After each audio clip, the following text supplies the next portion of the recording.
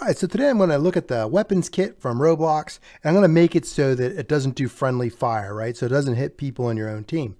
I'll put this link in the description.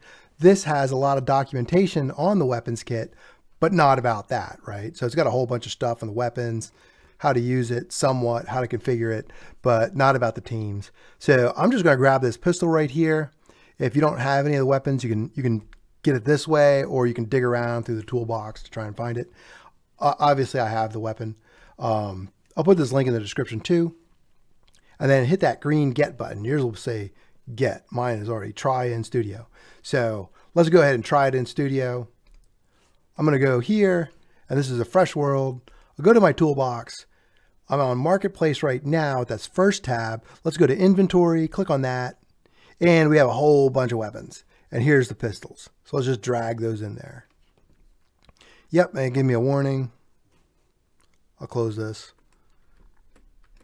And here are our weapons, right? So the first thing we need to do, see this weapons folder? This weapons folder is for all of the weapons. You only need one copy, right? So we're going to pick one of these. Might as well pick this one, right? It's lowest. We're going to drag it down to server script service. There. And we only need one copy. So what we can do, so we don't get mixed up with what scripts are being used, we're going to delete that weapon system from pistol 2 and that weapon system from the pistol with no number. Cool beans. All right, we'll leave all three weapons. Let's take one weapon and put it in our starter pack in case we can't find it. Where's our starter pack? There we go. Cool. And I'm going to go down to server script service now, and I'm going to configure this for my teams.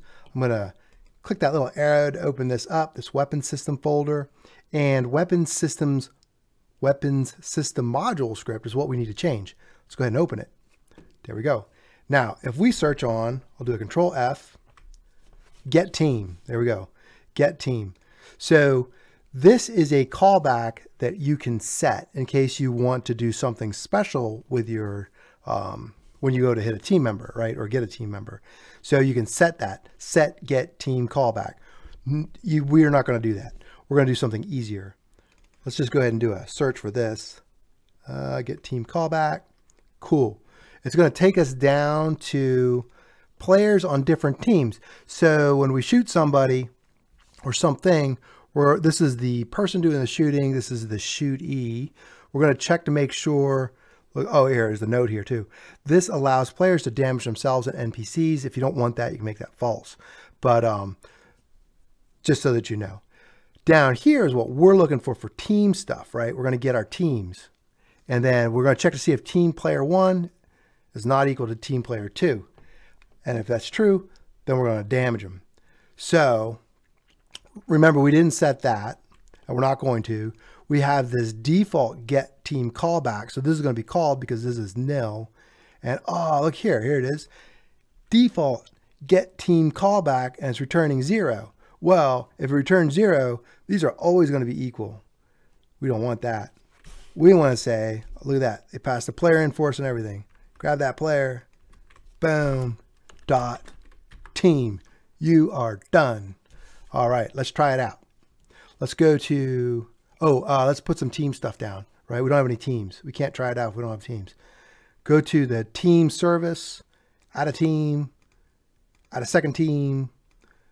Let's call one, I don't know, cats, right? Cats are obviously orange-ish. And then we'll have dogs. And dogs will make them, what's that? Rust. Yeah, that's good. Cool. We have cats and dogs.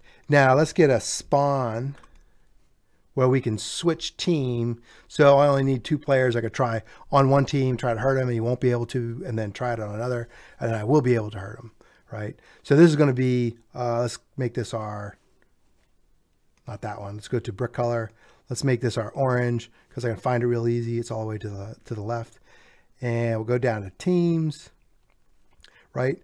Allow team change on touch. I want that because I want to switch. I don't want this to be neutral because I don't want to spawn on it and then switch teams accidentally. Team color, orange. What happened there? Oh, orange. Team color, orange. Bam. Cool. All right, let's go ahead and get our test server. start. I'll pause this because it takes forever. All right, this is all started up and I have something in my starter pack. There we go. I just hit a 1 because the mouse doesn't work very good with this weapon system. Boom, I did some damage. See that? I did some damage. Now, if I step on this, I should be on his team. Boom, now I'm on his team. No damage. Sweet, that's pretty good. And we can't switch back. If you're stuck in here like this, you can turn off your Roblox Studio if you're on a Windows machine with Shift F5, or if you hit that little flag button, right, that'll free you up and then you can do other stuff, right? So I can do cleanup. All right, so good luck with that, and let me know if you have any more questions about those weapon systems.